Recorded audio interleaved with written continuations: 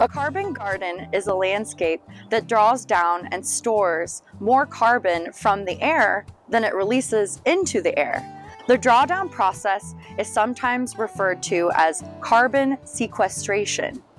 This has a lot to do with the plants and the condition of the soil in the garden, but it also has to do with the materials brought in from outside the garden and the way the garden is maintained. So why is that important? The more carbon we have stored in soil and biomass rather than in the air, the more we can slow down climate change. But there are so many other benefits to carbon gardens. Having more organic matter, that is, more carbon in soil, means healthier soil. Healthier soil means healthier, more productive plants.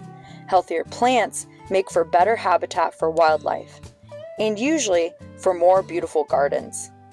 Healthy, carbon-rich soil can store more water, helping to minimize droughts. It also needs fewer inputs like harmful synthetic fertilizers, which not only saves you time, money, and energy, but also helps to protect the Russian River watershed. A watershed is all the land that drains into a particular body of water, for example, the Russian River. Oh, and healthy carbon-rich soils are able to draw down more carbon. The list goes on. So how do we grow carbon gardens? Stay tuned for the next video to find out.